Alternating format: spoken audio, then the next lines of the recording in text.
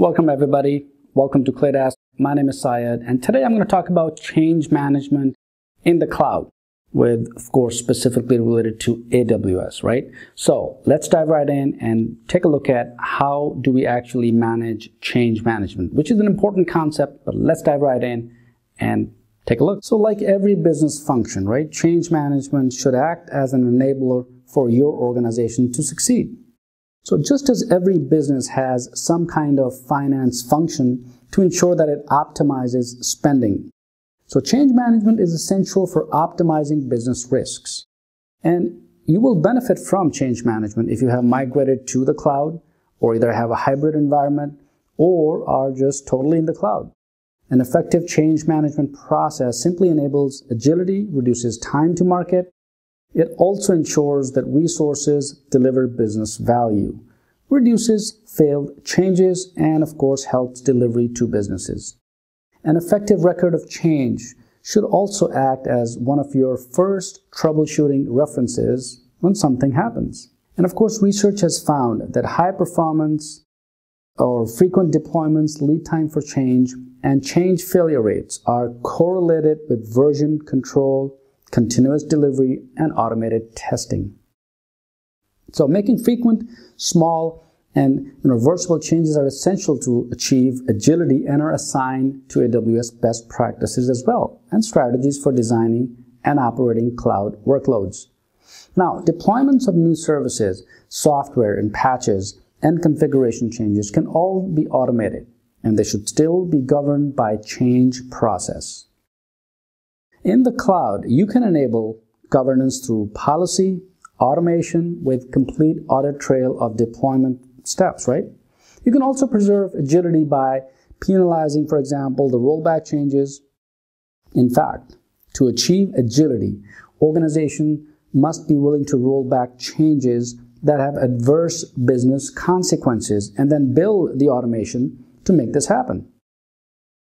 The ITIL framework, basically the Cloud Adoption Framework, and AWS CAF, or Cloud Adoption Framework, right, are compatible. They kind of work together.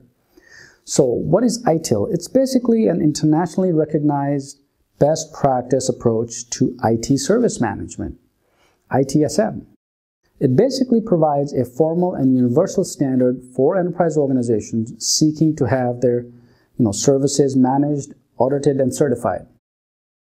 So now, like ITIL, AWS CAF, Cloud Adoption Framework, simply organizes and describes all the activities involved in planning, creating, managing, and supporting modern IT services. It offers practical guidance and comprehensive guidelines for establishing, developing, running, and cloud-based capabilities.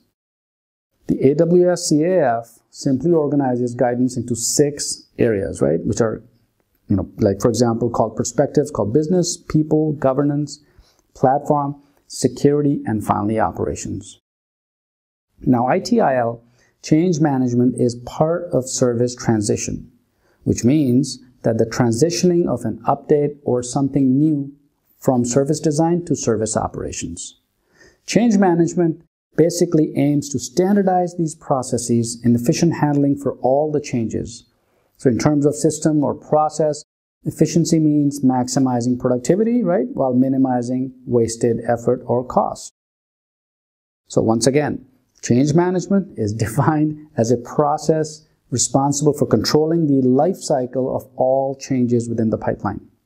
The primary objective of change management is to enable beneficial changes to be made with minimum disruptive to IT services. So every change should deliver business value. The change management process should be geared towards enabling and delivering. So how does basically change management in the cloud happen? Let's take a look at that. The key to remember is that all changes should be delivering business value, and that's the bottom line. And change management should be focused on optimizing business risks in a way that to maximize productivity and minimize wasted effort or costs. So the AWS Cloud Enabling Automation, it basically optimizes this risk, right, by 4 main factors. First, minimizing the possibility of human error. 2, enabling the creation of identical environments or predictable or testable outcomes to changes. Number three, removing the requirement to submit changes to scale infrastructure to meet business demands. And of course, fourth is automatically recovering from failure and rolling back the failed changes. So what are the benefits of, it can basically dramatically reduces the risks, right? It increases business agility, ultimately delivering more business value, which is exactly what change is all about. The key concepts of change management remain the same within the AWS cloud. And change delivers business value, and it should be efficient. So agile methodologies, for example, and automation capabilities of the AWS cloud, they go hand in hand with the core principles of change management because they're designed that way. And AWS has designed that way, which is great. For example, if an application suffers a fault in a traditional IT environment, right? Like application updates or operating system patches are installed or deployed on a server. An engineer may be tasked to investigate, or either apply a fix or deploy a new server. Either of these tasks would require an emergency change and could put the business at risk for a significant amount of time. So within the AWS cloud, you can use auto-scaling groups to automate this process. Right? That's an example. And failures can be automatically detected using predefined health checks. And servers can be automatically replaced with exactly the same configurations. Now, this simple scenario shows the clear benefit of automation. Human error is eliminated, configuration drift is also eliminated, and business risk is certainly minimized, and the time to recover is dramatically reduced. So, how do we adapt to change management to the cloud? There are basically two areas in which change process may need to be adapted. Because the risk and impact to the business of a failed change is greatly reduced, changes can be made more frequently and with, over time, for example. The rollback plan, for example, as a result, the secondary consideration would be the acceptance of rolling back changes. So if failed changes, for example, have much lower impact due to the speed and consistency of rollback, activating rollback should be considered, be part of the normal process. Now, this is particularly true if it is possible to quickly remediate the issue and certainly push it through the same automated pipeline to quickly deliver the original intended business value of that change. Now, with these considerations in mind, if automation pipelines and deployment methods are in place, it may be possible to reconsider the approach to standard changes. Or standard change is where there's basically a defined trigger to initiate a change request, right? In addition, by the way, a standard change actions are well known, documented, and proven. Authority is given in advance or pre-authorized, and the risk is usually low. So if the appropriate automation testing and deployment strategies are put in place, it should result in a scenario where large, infrequent and risky changes are transformed into smaller, frequent, low-risk changes. So, by understanding the risk reduction strategies that are enabled by the AWS cloud, it should be possible and may even be necessary to widen the scope of the standard change to include deployments that have been previously considered as normal changes due to the risk associated with those traditional IT environments.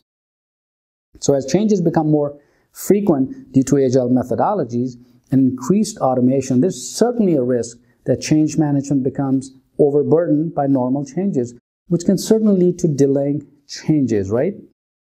So important details may be missed because changes are not properly scrutinized due to resource constraints. Now, both of these scenarios introduce business risk, which change management basically aims to optimize and addresses. So in an environment of small, frequent changes, standard changes should become the new normal, so proper scrutiny can be given to normal changes, optimizing business risks and enabling delivery of business value. So after, for example, a release has been, created, change management process and all the appropriate project management, released and deployed, management steps have been followed, the release is then deployed and enters into a process of service validation and testing. Now, changes introduce business value. We know that. It's important that releases meet customer expectation also, and IT operations teams are able to support this new added business value. So within the AWS cloud, for example, right? Amazon CloudWatch provide you with data, actionable insights to monitor your application running on AWS or on-premise, respond to system-wide changes, and get a unified view of operation health. Now, you can set alarms, you can visualize logs, you can also take a look at metrics side by side, take automated actions, troubleshoot issues, and then discover insight to keep your applications running smoothly. So CloudWatch, of course, provides different features such as dashboards, right? You can have synthetic monitoring. CloudWatch applications have insights, right? And of course, that's pretty good metrics and tools, right? And that basically ensures that actionable alarms are also present to prevent or remediate against service degradation or failure. Now, finally, change implementation has a direct impact on the availability of workloads and the ability to recover from logical disasters. So if you need to take a look at that, certainly take a look at the AWS well-architected framework reliability pillar. So let's conclude to summarize, right? Automation, integration, and deployment tools in the cloud allow the business to make small, frequent changes that reduce business risk and introduce business value at an increased rate. Now, change processes should be adapted to reflect what is actually being changed, the increase in the amount of change, and reduce risk associated with these changes. So, for changes that do not take advantage of the automation, by the way, then consistency or rollback, the change process should certainly remain as is. And finally, it's always worth considering the business impact and the risk of not implementing the change or introducing delay, and remembering that the purpose of managing change is to optimize business risk. So that's all about change management in the cloud.